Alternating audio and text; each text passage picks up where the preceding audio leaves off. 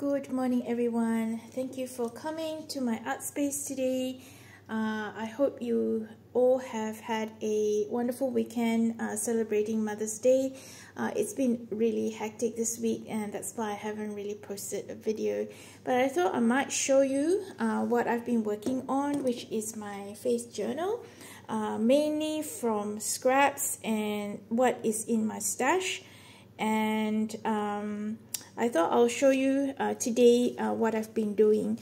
This journal has been ongoing for a while. I actually created it or made it quite a while ago, like started halfway and stopped. So what I wanted to show you today was a completed journal. And if I can get this open. So this is actually some fabric which I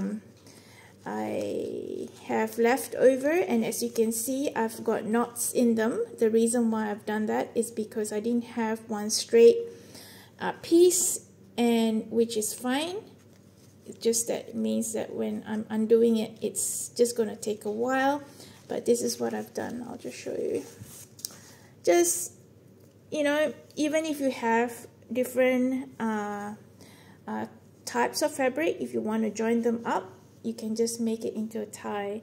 It just makes it a little, I don't know, homemade, very old-fashioned. Actually reminds me of those girls that used to tie their hair up and they used to bind their hair. Yeah, similar to that, right? Like they used to use whatever was available to them. And so I like that idea. And this is my cover, and as you can see here, so I did make this journal out of a lot of this scrap paper and also the map book. I'll show you here. This map book, which I got from the op shop, which was a bargain. Hang on. And as you can see, this was $5. And this will last me for, I think, my entire junk journaling days, I would say.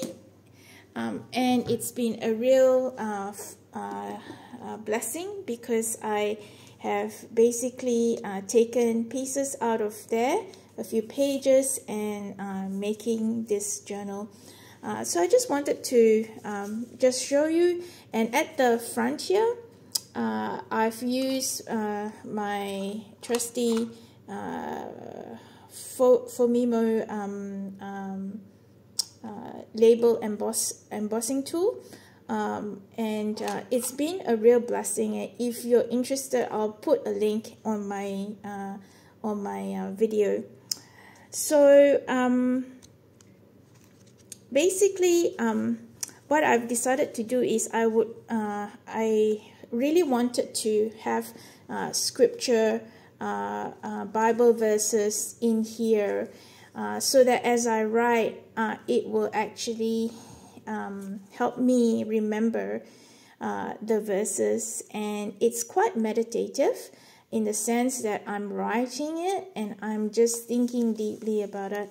This one here, oh, actually, before I forget, this one here is actually what we call a master board. So I had some index cards, if you can see. They were sitting in my my cupboard, and I decided I was going to throw them away actually, and I thought, you know what, I could use it as a master board. So I had all these scraps from previous projects, and I just decided I would glue them on. And basically you can use it in here like how I've used it, or you can obviously cut it out and make tags out of them, or whatever else ephemera that you can use for your journal. So that's what I've done. And a lot of these, as you can see, like all these hearts, they're fabric and they're scraps. This one here, I decided to posture it, and I have some brown paper, and that's how I've done it. And this here is actually a coloring sheet, a coloring book which I got from the op shop as well. And again, I've used it and decided to watercolor it instead and wrote verses on it. And that's just the back of it, of that coloring sheet. I love using black. This is using Posca. A friend of mine gave me this. And it says, wisdom is the tree of life. This one here, to those who lay hold of her, those who hold her fast are called blessed. I love that. And this is a postcard, which I got from the post office actually.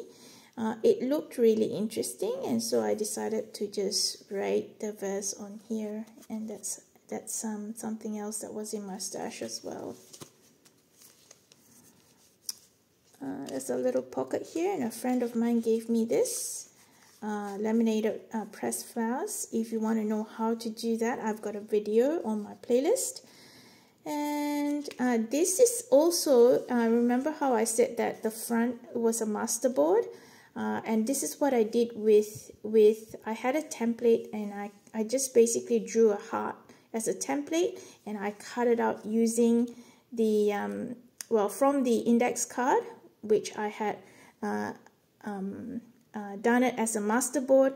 I cut out hearts for, just to decorate it, and you can use it as ephemera, okay, whatever shape. I mean, in this case, I've done it as a heart, but you can do it with, circles or flowers or whatever. So do try to do that. And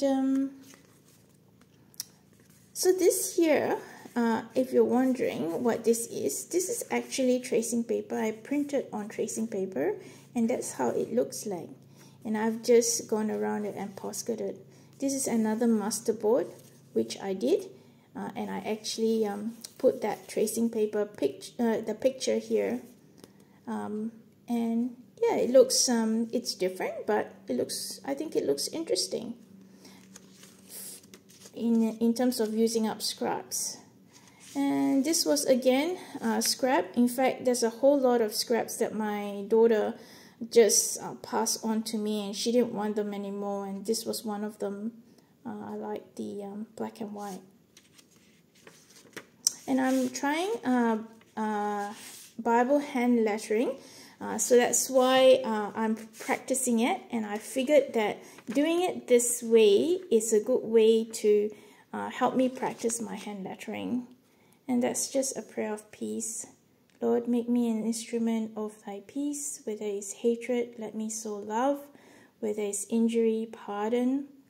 Where there is doubt, faith. Where there is despair, hope. Where there is darkness, light. Where there is sadness, joy. O Divine Master, grant me that I may not so seek to be consoled as to console, but to understand, to be understood as to understand, to be loved as to love. For it is in giving that we receive, it is in pardoning that we are pardoned, and it is in dying that we are born to eternal life. Amen. And that's from St. Francis of Assisi. What a great reminder. This is another masterboard that I made. As you can see, it's very random, but it looks good, I think. This is just an envelope that I doodled on. I just wrote the verse here, but I don't have anything inside at the moment that I have thought of what I can put in there. So I'm just leaving that blank for the moment. Music shades are another one that I've added in here, which is, it looks good in journals, I think. And I just thought, like, just journaling on the music shades itself, it's actually really cool. This was given to me by my daughter, I think, when, she actually knows what I like, actually, which is a blessing. And I thought I'll use that because it's great for, like, journaling. So if you've got, I think this was actually a scrapbook page. It was a huge page, the big one, and you can cut them up. So I think there was 6, and they're great for journaling pages. That's another masterboard which I made, and I like the contrast of the black, and just trying these doodles. There's a lady on the internet called Alison Marie, and she had a whole lot of Bible hand lettering, which I use for inspiration. I will put that on my link and you can check her out. It's a blog actually. And just trying my hand lettering again, and I watercolored these just rather than coloring pencils. I think that it's quicker.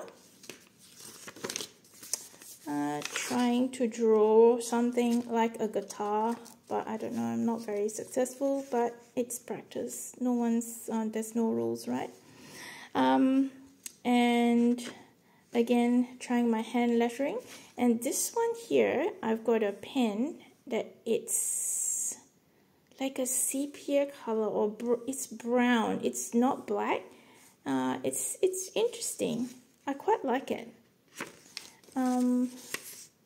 And this is a Posca, right? And yeah, they look good on book pages.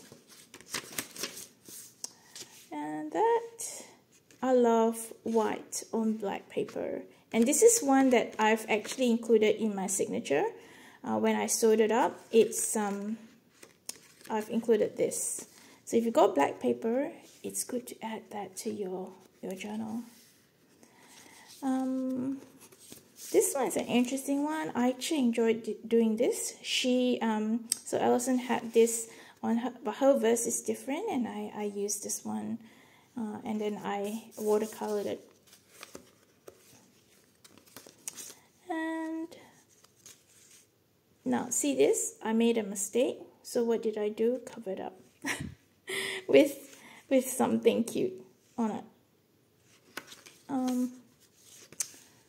And this was also, it came in my daughter's stash, which she wanted to get rid of. She didn't want them, so I took them. And this is actually a stamp, and that's a stamp. And my daughter recently went to Aldi and she bought them.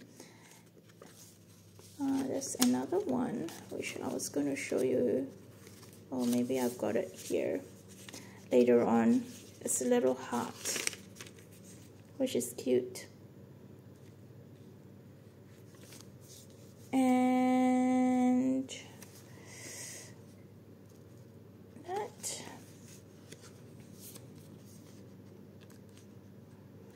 So I'm trying different things, different ways of like maybe highlighting these just to make them interesting. You know, writing with different types of pens because and different fonts. And this actually works on here, even though it's shiny. The white jelly roll actually works. I must say I love the jelly roll. So writing on here, it's okay. I'm not really happy with the font, the writing here, but anyway, that's fine. It's all about practice. This one, I saw it a while ago and I've been meaning to try it, and finally I got a reason to actually try it on here. I like the pattern. I don't know who actually created it. It's been probably a few years now. So yeah, this is just watercolor, and that one.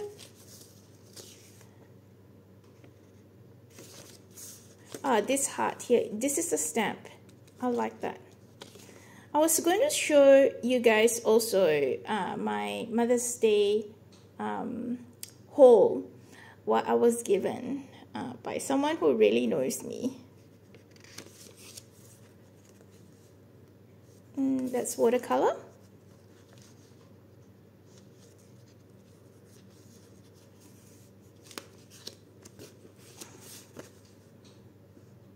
That's another stamp that's really cute. And that's the last page. And as you can see, this is my map book. Now, the thing with the map book, it's not as flimsy as just normal page, and that's why it actually works with as a cover, and even on the inside, because the paper is quite thick, as you can see, but not too thick that it's too hard to bend them. So I just wanted to show you also my stash or haul, my Mother's Day haul. So my daughter really does know me. She gave me these little dishes, and they are so cute. Don't you think they're too cute to even use? Yes, this is a Maxwell and Williams brand, and they are too cute. So I got one of these.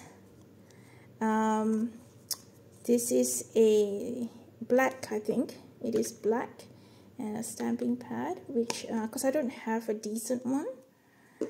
And I got these, which are from Spotlight, I believe, and they look cute. I have bought the actual I think you call them the holders. I'll show it to you in a minute. Some Muji notebooks. Of course, washies. Now these ones are really good because they're not as thick as in the width. It's not as thick as some of the ones I've got. The thin ones are quite good sometimes because it depends on what you're using or what you're putting on your page. You may want a thinner one, and this is a good one to have. Oh, I've got two more here. Yeah, so they're nice colors. And these are heart stickers. I think this one she got from the op shop. I use these for my Bible journaling now. Using them, I like using these ones and like sticky notes to put them on my journal. Number one is because my journal is small, and even if it's a bigger journal, it doesn't matter. I like using these because they add interest to the page. Oh, look at that. Yes, so that's that one. And these, I think this will be wonderful to use. And I've got some new stamps as well to add to my collection. And look at these napkins. So she gave me half and she took half. I wanted to show you the stamping holder. So I got these from xCheryl. So there's 3 sizes. So if you have a bigger stamp, you can certainly use that. But the smaller ones, you can use this and this holder thing. So this holder thing actually comes off. I was really blessed because I went to xCheryl to get some gifts for my mom and my mother-in-law for Mother's Day, and they have a special on the weekends, 50% off, and I got a voucher, and so these were 50% off when I bought them, which was such a blessing. And of course, I wanted to show you, this came in the bag, my gift bag. Right, and guess what? It's not going to go to waste. It's going to go in my box of recycled materials to use for my journal. I mean, it's absolutely wonderful. You don't have to use, expensive stuff for journaling. You can use all your recycled things. Thank you again so much for watching. Hope you have a good day. See you in my next video. Bye.